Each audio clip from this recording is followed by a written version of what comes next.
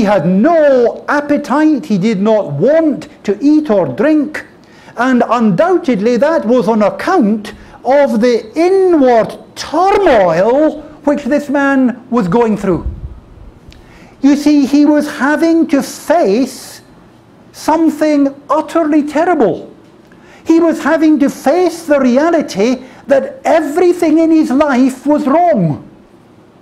Here he was, this great man of God, this man of the law, this Pharisee, this religious man, and he was having to discover that his zeal for the law was worthless, and his religious opinions were all wrong, and his zeal for God was all wrong. And you see, God was humbling this man. And after 3 days, Ananias came to him with this message of the forgiveness of sins. And he urges him, why do you wait? Arise and be baptized and wash away your sins, calling upon the name of the Lord. And this man, who has come from Jerusalem in order to exterminate the name of Jesus Christ from the face of the earth, he humbly goes to baptism, to be baptized in the name of Jesus of Nazareth. And then this same man, days later, he is found in the synagogues preaching that Jesus is the Son of God. What a humbling thing for this man. His pride has been destroyed. He has been utterly brought down in order that he might be built up again in Jesus Christ. Now you see, Paul's problem, of course, was the same problem that most of the Jews of his day had. He describes it in Romans 10, verses 1 to 3. When he's speaking about the Jews, he says, "Brethren, my heart's desire and prayer to God for Israel is that they may be saved. For I bear them witness that they have a zeal for God, but not according to knowledge. For they, being ignorant of God's righteousness, and seeking to establish their own righteousness, have not submitted to the righteousness of God."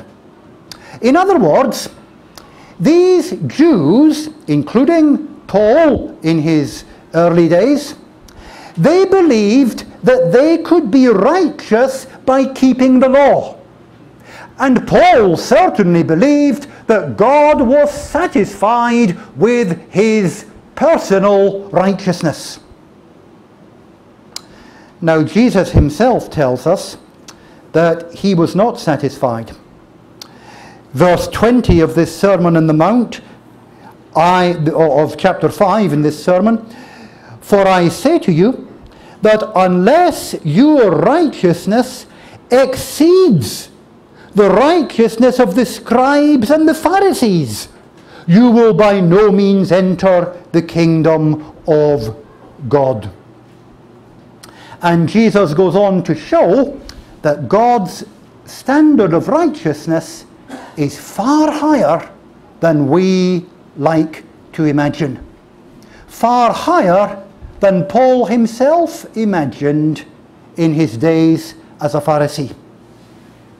Jesus shows that anger and verbal abuse and contempt for our fellow man, these are nothing but the sin of murder in embryo. They are the same thing in a lesser stage of development.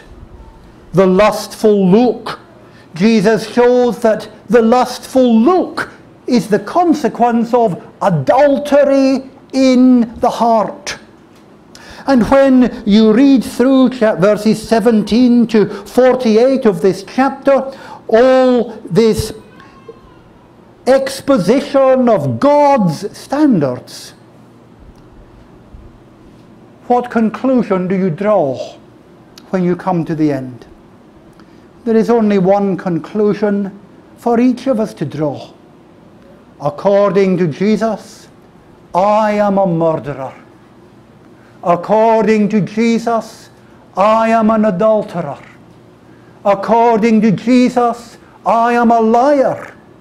According to Jesus, I am a self-centered person. I do not love my neighbor as God requires, and I'm under God's righteous condemnation, and I can never, by my own efforts, put myself right with God.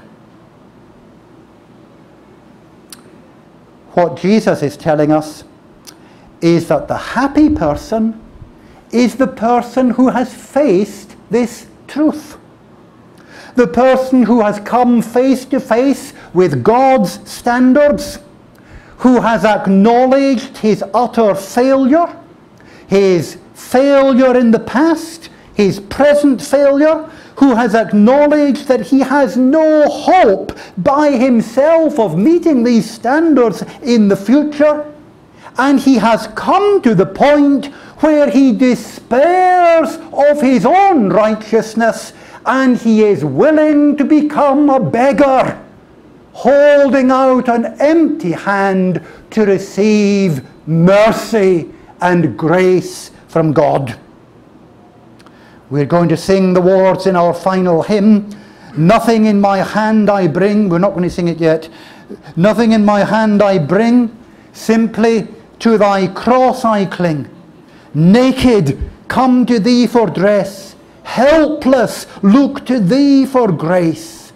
Foul, I to the fountain fly. Wash me, Saviour, or I die. Not the labours of my hands can fulfil thy law's demands. Could my zeal no respite know? Could my tears forever flow? All for sin could not atone. Christ must save, and Christ alone. Now you see, these words are the language of a beggar. Naked, I come to you for dress. Helpless, I look to you for grace. Filthy, foul, I come to the fountain. Wash me, Saviour, or I die. Jesus gives another illustration in Luke chapter 18, in verses 9 to 14, where we have the story, the parable of the Pharisee and the tax collector. The Pharisee, in his own estimation, is spiritually rich. He prays, verse 11, O God, I thank you that I am not like other men, extortioners, unjust, adulterers, or even like this tax collector. No, O God, I am not like that. But the tax collector, standing afar off, would not so much as raise his eyes to heaven, but beat his breast, saying, God, be merciful to me, a sinner. The tax collector is a beggar in spirit. He has come to an end of himself. He is crying out to God for mercy. And Jesus tells us that he went home right with God. So you see, the first aspect of being a spiritual beggar is that the person has come to face the reality of his sin. And the second is that he has been made willing to be justified freely by the grace and the mercy of God. It must be a terrible thing to beg. Maybe it's different for those who've grown up on the streets and never known anything else. But imagine for a moment someone who has been self-sufficient, someone who has been self-supporting, and yet they have lost everything, and finally they make this decision: the only thing I can do is to go out onto the street and to stand and to beg. What a terrible decision that would be. How utterly humbling. You would have to be truly desperate, would you not, to make that decision. Jesus is telling us that spiritually, that is the position we must come to. We must come to the point where we recognize that there is absolutely nothing that I have ever done, nothing that I can ever do that can secure my peace with God. And I become willing to go to God and to confess that and to accept the gift of salvation and eternal life absolutely freely as the gift of God. Listen again to Paul's experience that he describes in Philippians chapter 3. In verses 4 to 6, he tells us the things that he once had confidence in and that he could boast about. He says, I also might have confidence in the flesh. If anyone else thinks he may have confidence in the flesh, I more. Circumcised the 8th day, of the stock of Israel, of the tribe of Benjamin, a Hebrew of the Hebrews, concerning the law, a Pharisee, concerning zeal, persecuting the church, concerning the righteousness which is in the law, in other words, the external, outward obedience to the 10 Commandments, blameless. Paul is telling us what he could and used to boast about. Now listen to how he's come to view it. He says, but what things were gain to me, these I have counted loss for Christ.